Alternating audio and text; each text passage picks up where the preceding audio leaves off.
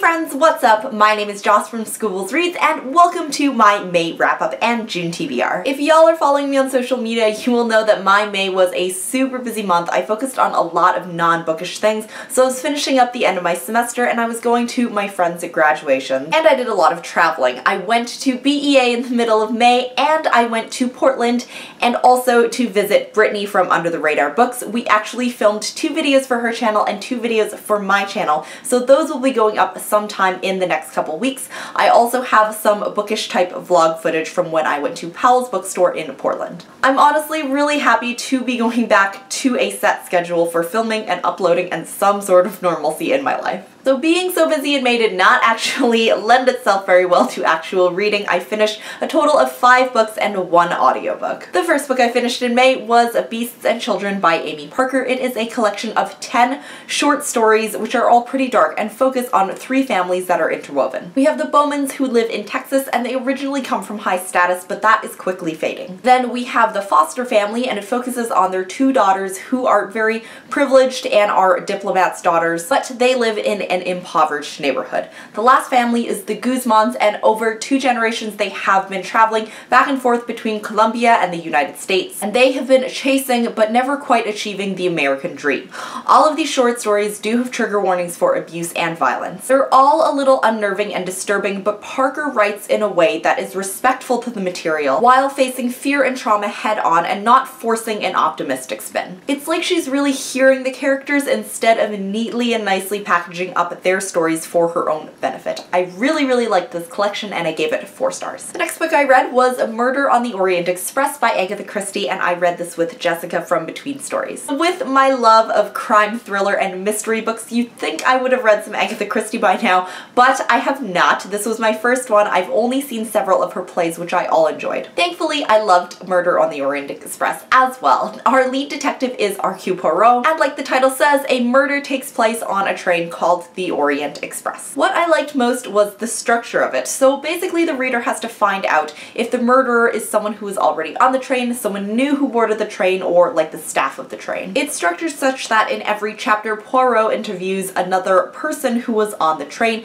and they give their account of the time of the crime, and it's the reader's job to figure out if they are telling the truth or twisting the truth. Me and Jessica were both like freaking out over the ending. It was a total shock. I ended up giving Murder on the Orient Express 4 stars as well. I also read Exit Pursued by a Bear by E.K. Johnston. It's about a girl named Hermione who is a high school cheerleader. She goes off to cheer camp and one night there is a dance and a party. Someone slips something in her drink. The next thing she knows, she is woken up from being blacked out for a long time. It turns out that she has been sexually assaulted. So from hearing that plotline, it is very similar to What We Saw by Aaron Hartzler, which I read earlier in this year and I gave it 4.5 stars. In comparison to What We Saw, this book focuses more on empowerment, which is really neither a good or a bad thing because in What We Saw, they talked a lot about the social issues surrounding rape. These are both necessary things, but different takes. In Exit Pursued by a Bear, I adored Hermione's best friend, who was a really true blue best friend and stuck by her side throughout all of this. This book focuses a lot on the process of going to the doctor after an assault and what takes place there. Because this takes place in a privileged community, everything that has to do with like paying for the doctor, finding a doctor, insurance, it's very cleanly mapped out and there were no struggles there, but I like the fact that it highlighted the medical process. The writing itself is a little cold and process-centered as opposed to person-centered, and this is where it lost points for me. I felt so much raw anguish when I was reading What We Saw because that book is extremely person-centered. And while Exit Pursued by a Bear was extremely empowering and almost positive,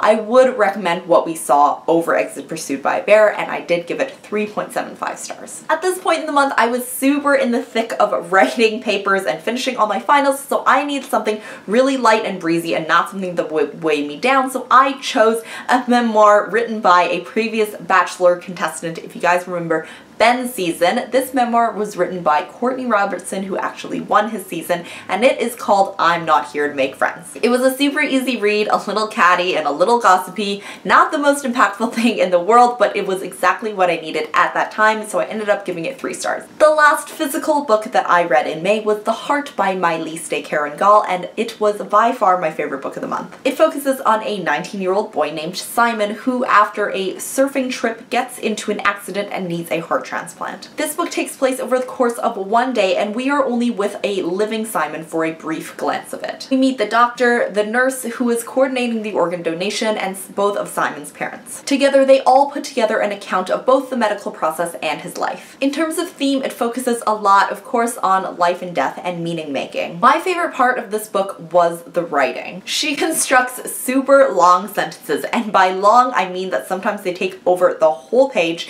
and they use unapologetically a lot of commas and semicolons. However, this served two purposes, the first one being that it emulated a lot of the flow of crashing waves and tides, which really highlight the role of surfing, and secondly, it creates an extremely hectic atmosphere just like it was in the emergency room and in the hospital. The writing created the setting and the tone in such a way that I could like breathe the thickness and the tension in the air. I absolutely loved this, and I gave it 4.5 stars. Finally, I listened to the audiobook for When Breath Becomes Air by Paul Kalanithi, which is a memoir. He is a neurosurgeon who was diagnosed with lung cancer at the age of 36, and he passed away in his 40s. Again, a lot of the themes of this book surround life and death and meaning making, but it also focuses on the fact that he was so heavily involved in medicine, basically devoted his life to medicine. I did end up giving it 3.5 stars because of a few issues that I did have. The first one, and the major one, being that I did choose to listen to it on an audiobook.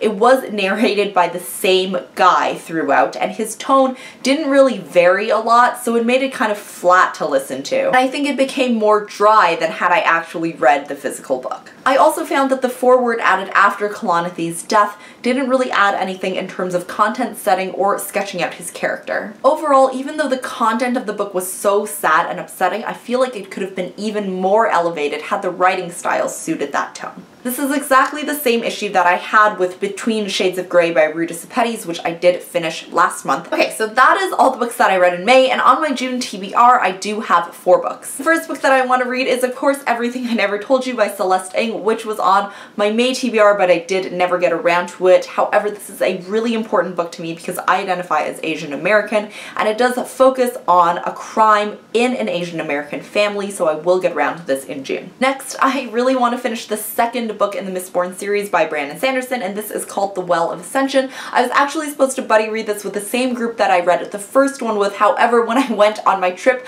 I forgot this book at home, so I haven't actually started it yet. I am also doing a buddy read with Rachel over at The Reader and the Right, and we are reading a short story collection called A Guide to Being Born by Ramona Ausubel, and all of these short stories surround love, gestation, conception, and birth. And lastly, I am also reading And Then There Were None by Agatha Christie, also with Jessica from Between Stories. We loved Murder on the Orient Express so much, so we did want to read another Agatha Christie together. So that is it for this video. If you guys have any comments, questions, or anything else, please leave it down below. I am so happy to be back on a regular schedule, so I will see you guys in the next one. Bye!